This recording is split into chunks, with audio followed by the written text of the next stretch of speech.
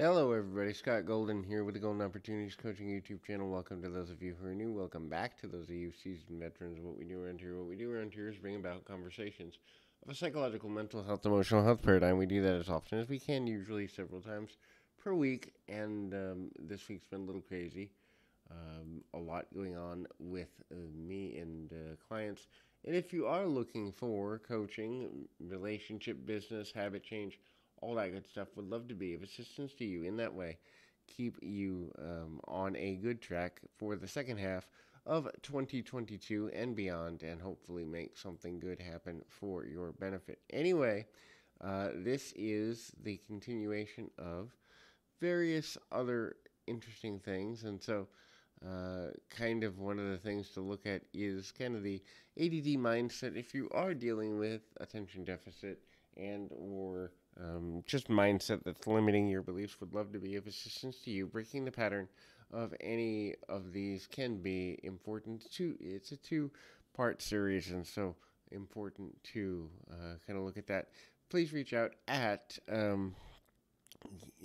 About Me section of the YouTube page or on the at PO Perception Twitter account. Either one going to get you in contact with me or a member of my team. We can make something happen from there. The first thing we want to look at is kind of things ADD or ADHD, anxiety takes away from your life. It kind of takes away from your ability to focus, takes away from your ability to feel in control of your life on a consistent basis. And so when we lack life control, we also lack the ability to continue going in a good direction.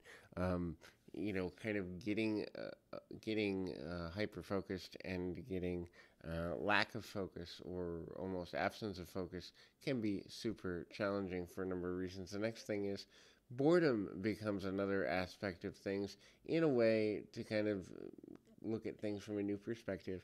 That is to say, when we become bored, we become more driven towards ADD, ADHD, because we are looking for something to spark us. That hyperactivity, that connectivity in a way that's going to lead us to, something new, something important, can often be an overwhelming thing because it's constantly changing, and the constant change makes it hard to commit emotionally, mentally, spiritually to whatever it is we're trying to focus upon. The lack of attention that we give to things often leads us to feel like we can't accomplish virtually anything or anything on a consistent basis, and so the lack of accomplishment causes us to doubt ourselves.